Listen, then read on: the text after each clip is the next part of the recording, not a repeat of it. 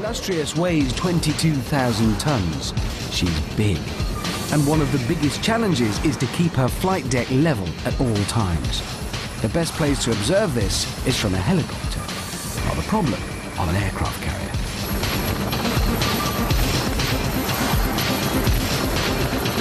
Come up here and suddenly your sense of perspective undergoes a subtle shift. Because yes, an aircraft carrier is a very, very big thing, but so's the sea.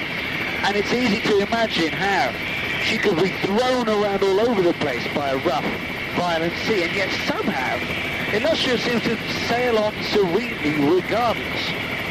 How does she do that? Well, largely thanks to 4 stabilizers, 2 at the front and 2 at the back, and they sort of fly her through the water, and they all come courtesy of the boomerang.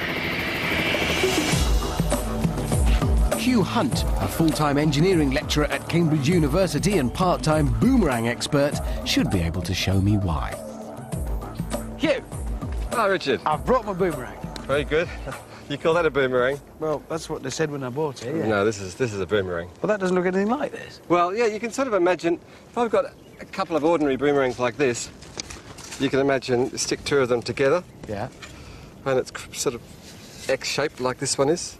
And, you know, the original boomerangs from, you know, Aboriginals and so on were boomerang shaped, but we can make them more efficient and more interesting if we do them like this. So you're going to teach me to throw one? Do I learn with that one? You could, but no, I'm going to give you a beginner's boomerang here. This is more your size. That's it? That's it. OK, fine. I'll put my boomerang down there and I'll use yours. Yeah, right. What do I do? I've never done this. Right. So, yeah, well, you find the wind sort of that way. So you go 45 degrees around to the right of the wind, right? Yes. And in a vertical, up and down vertical plane, you throw the boomerang. Now you've got to give it lots of spin. Here we go. There we go. So give it a good spin. There we go. It comes back. Catch it. Hey. What were you doing? You weren't watching. Concentrating. Wow! So you could have caught that one. So let me just do this once more. Yeah. Okay. And then ask what's actually right. happening. Because why does it do this? Right. Well, this is behaving like a gyroscope. Now, the gyroscopic effect is really pretty interesting. Whenever you have a spinning object naturally would like to stay spinning about a fixed axis. But it's only when you make the blades wing-shaped that it returns. That aerodynamic design causes the boomerang to curve as it spins in flight. No? You're going to throw that? Yeah, I'll give it a go. You might kill a man. It's quite light, made of balsa wood, see, and it's fairly flexible. I think that's probably for the more advanced boomerangs. Yeah, right, well, I'll give this a go, and, all right, here we go. There's a very good chance we might all survive this. No, there's not. Without an aerodynamic design, a boomerang would just spin in the vertical plane and fly in a straight path.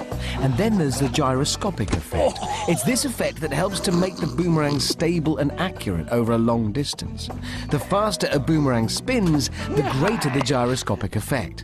It's what made original boomerangs great for hunting. This is a handmade Australian boomerang, and it actually isn't meant to come back at all.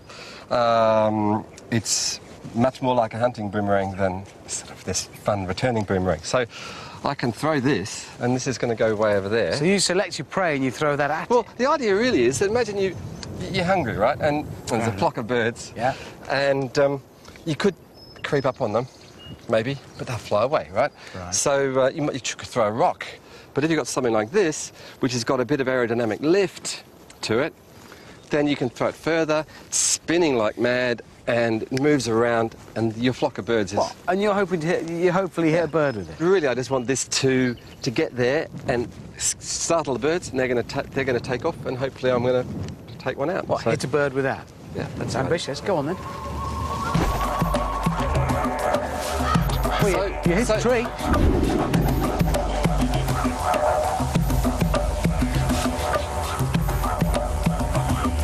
Of course, this gyroscopic effect is not limited to just boomerangs. You're going to grab one side of that tray for me. All right, let's get this spinning top going. Rightio. Now that wants to stay spinning about the axis, and we can tilt the tray. Oh, I see, yes. And it still stays It wants spinning. to stay level, yeah. It'll stay spinning about the same axis. It doesn't matter what we do with the tray.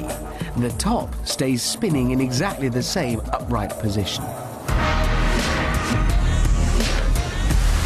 And it's this behaviour that allows the aircraft carrier to keep its flight deck level.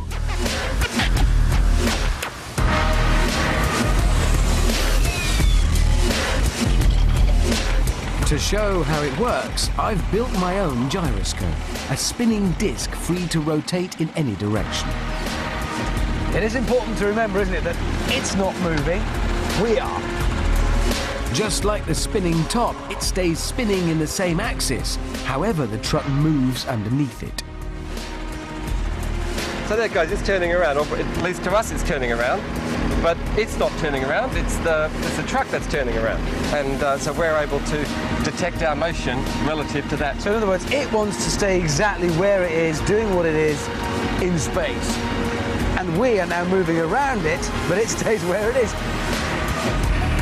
And by being able to measure the difference in movement between the gyroscope and truck or ship, we can compensate for that movement. 25,000 years ago, the gyroscopic effect was used, unknowingly, in early boomerangs. But today, gyroscopes have many applications. And here, on this battle-ready aircraft carrier, the gyroscopic effect is put to a very specific use in keeping the whole ship stable so that aircraft can operate from the flight deck in pretty much any sea conditions. This is the ship's gyroscope room.